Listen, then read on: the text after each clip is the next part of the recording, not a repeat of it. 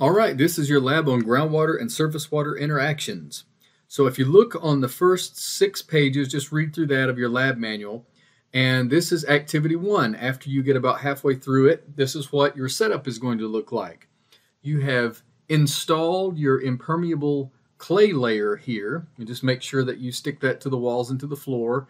And you've put down a layer of sand, and it asks you to put in some wells. Here's my well. It's kind of hard to see. Here's a well. Here's a well. It's the bigger tube ones.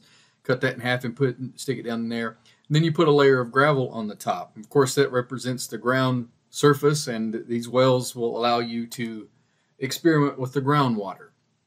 So that is our setup, and from here we are going to perform some experiments. All right, we're raining on it.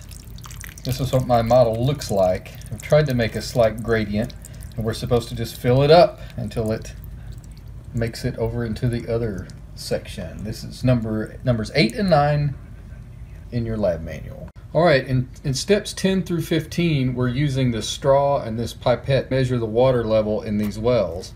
So you can stick this in, you pull out the water, and you want to observe what happens to the water level in the well by marking it on this straw over time. And this represents drawing water from a well and what happens when you draw too much water from the well and how long it takes to recharge over time.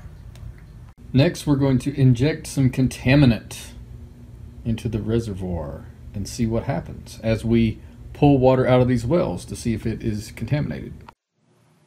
Okay, so I hope that's helpful. This is just a quick video to get you started. I want you to read and figure the rest of it out on your own, and please submit by following the directions below.